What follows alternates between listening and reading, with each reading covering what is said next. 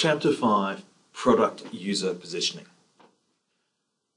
Chapter 5, the Consumer Behavior chapter, is a chapter that I am asking you to read. I'm not going to go through it in the videos because a lot of what you need to do with Chapter 5 is contextualize it to your own project. If you're creating a new product, you need to be looking at the innovation work. If you're creating a Me Too product, you're looking at late majority. So there's a lot of contextual work you have to do. A lot of co-creation work you have to do to get the best out of the theory. However, product user positioning is one of these areas that you want to go through the whole set of categories because it's an idea generation time. It's going to help you start thinking, what can I do with my product? So, looking at each of the user positions to start with, why we're going to go through this is that each product user position provides you with a short phrase of why someone's going to use the internet.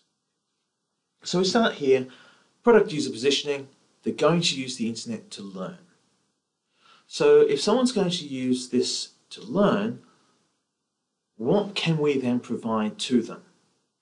On an Instagram, it could be instruction manuals, it could be recipes, it could be 15-second instructional videos, a single photo, instructional photo.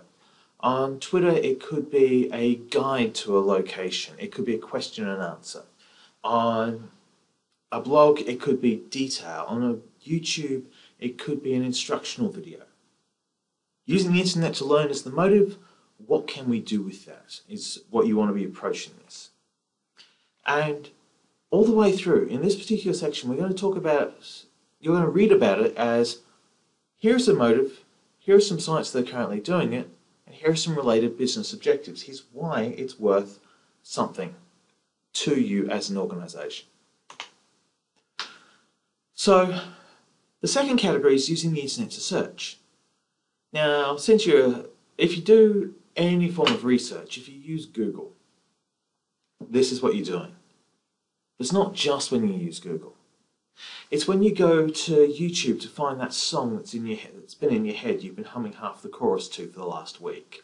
It's Wikipedia, obviously, but it's IMDb, less obviously. When you saw that movie and you're like, I know that actor from somewhere else. So basically, this is some form of information search. It's got a lot of CB theory behind it. It relies on top-of-mind awareness, but it then also provides you with a bunch of means and mechanisms that you can use. And what you're looking for here is, if someone's using the internet to search, does my particular offering meet that need? If it does, how does it facilitate their search behavior? Internet to communicate. So product user positioning, internet to communicate. Basically, what happens here that is actually something you're doing that's useful? PR, is it something to talk about? Are they using it to communicate, and do you offer something that's worth talking about? And this is where shared content, viral content, much as I hate saying the word viral content, this is where, if you're going to communicate, if your site can provide something for people to talk about, then you are facilitating communication. Convenience and community, there are two separate categories together. What does your operation, your Twitter account, your Instagram account, your Facebook page, your YouTube, what does it do that makes it convenient? What does it do to save some time, cut a cost? How does it make it easier? What's your relative advantage that you're providing here? Community links it back to conversation. What is the shared clustering? Now, one of the things that's worth noting here is that if you go to a popular YouTube video, you'll find a lot of people going and talking about how they came. In the comment section, the few comments that are readable are often things of thumbs up if you came here from this site. So there's an attempt to promote both the community of the site they've come from, but also promote themselves as part of that community. Can you facilitate that? Can you be part of a community in the platforms you're using, which therefore lets you facilitate either community membership, you're contributing to the community, moderation? How does community fit with your objectives? You want to be thinking about this because community is a market segment. Communications behavior. Community seeking and being part of a community is a behavior, but a community itself can be a distinct market segment. Who's your audience? Is your audience a community that you can work with? Now this is the one where it gets interesting. From an audience perspective, from market segmentation's perspective, your audience desires to be anonymous. And there are good reasons and there are bad reasons. We don't have time to go into either camp here, but anonymity is a thing, and pseudonymity, where you operate under an alias, a recognizable ongoing branded alias. Does what you're doing facilitate it, support it, work with it? Does your Twitter, if you're using this on Twitter, will you only engage with people who have a known profile, a recognizable profile? Will you follow back people who are pseudonyms on Instagram, or do you have a real name only policy? Try not to have a real name only policy because it's exclusionary and it's got a lot more problems than pseudonym policies. Also, there are a lot of people who are known by a name that is not their real name because they are professionals who use a branded identity. In music, in movies, professional wrestling, branded identities are just a part of the job. When you join the Actors Guild, you get an Actors Guild name. You get a new name, which is your branded identity.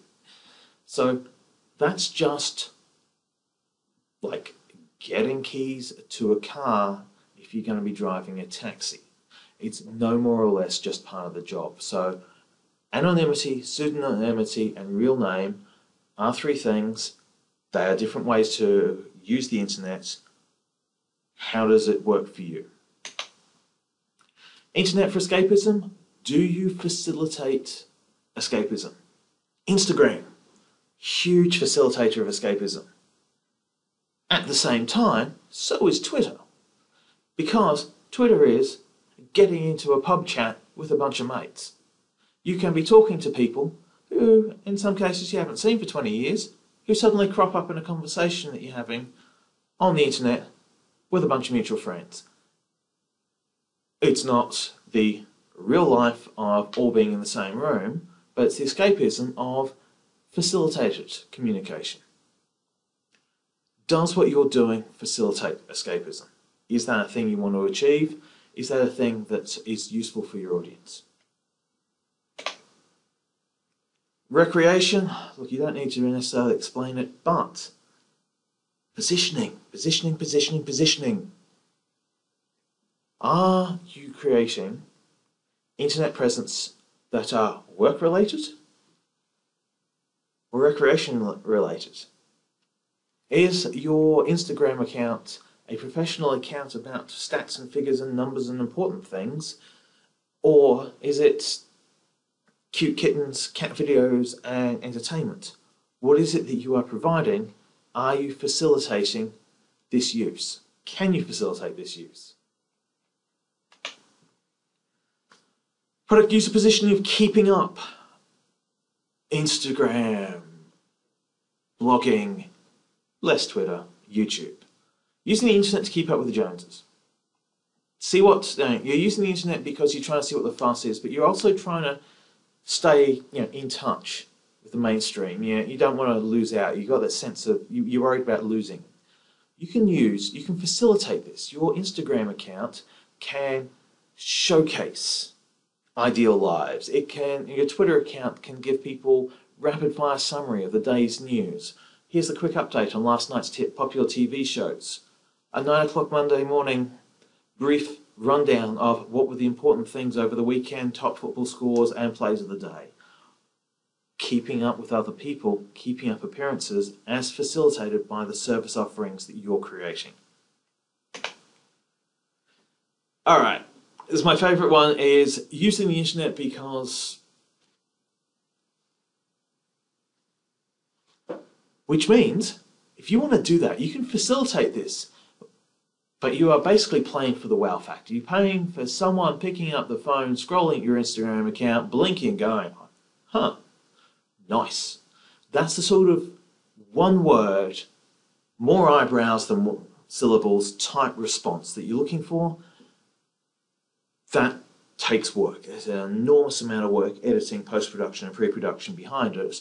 But making the internet inherently awesome through what you do and doing awesome things for the internet is a legitimate strategic goal, it is a legitimate use position, and it's a legitimate strategy. Also, if you can pull this off, it's the sort of thing where you're more likely to become the overnight instant success because awesome is shareable. And also, awesome is quantifiable, can involve product placement, and believe me, GoPro has made a fortune from facilitating, sponsoring, and assisting the pursuit of awesome. Other things you can do with the internet. The internet is a vending machine. Really great. Also a completely legitimate strategy for you this semester. Do you make stuff? Do you record stuff? Do you build things? An Etsy account backed by an Instagram account that takes photos of the key things, has a buy it now button. Perfect. It's a vending machine.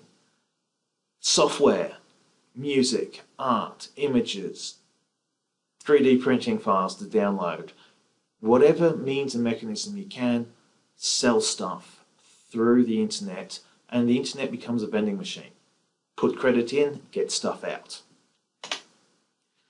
The internet is the ATM. Again, you're less likely to be doing this, but don't overlook the idea of if you wanted to set up something of value that was out of your possible social media platforms like your Instagrams, an Instagram of deals of the day, a tweet of discounts, a blog dedicated to saving money. Internet as ATM is mostly about doing this directly, but if you can show people if you can facilitate this approach, then there is a legitimate use that you are targeting and creating a value around that use. Internet for self-expression. This is a large amount of what you can do with your social media accounts. Is you could just go, I want to run this to be me. I want to express myself. I want to be the artistic. When you meet, because inevitably a bunch of you are going to go and look me up on the internet and find out what I do on the various platforms, you will discover that basically this is pretty much what I spend most of my social media on, is self-expression. In one part, my life is in fact an episode of Night Vale. In another part, I very carefully craft messages to facilitate people, assuming my life is an episode of Night Vale. But self-expression is also a really good use position of creating a way to facilitate other people and facilitate other people's means of self-expression. So this can be the blog post that is about how to do online videos. This can be the Twitter account that talks about the things that this week on the internet we found the following artists who've created this stuff. It can be the Etsy summary accounts that point you to the cool finding of the day. It can be the Cool Hunter accounts that point to here's a really interesting artist, musician or filmmaker. So you can use this. You can either be the self-expression yourself or the facilitator of others finding self-expression. So, this is your question set. Consumer behaviour. It's a big, lumpy, beautiful chapter. Lots of stuff to chew on, a lot of stuff to work with. But your positioning strategies are a really great, blunt way to get in and go, I need some content. what am I going to address today?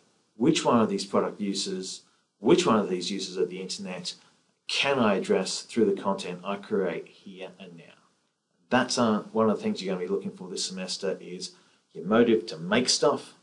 Here's a bunch of motives. One of the things on that list should be something you can make as content for your social media account today and tomorrow and the next day.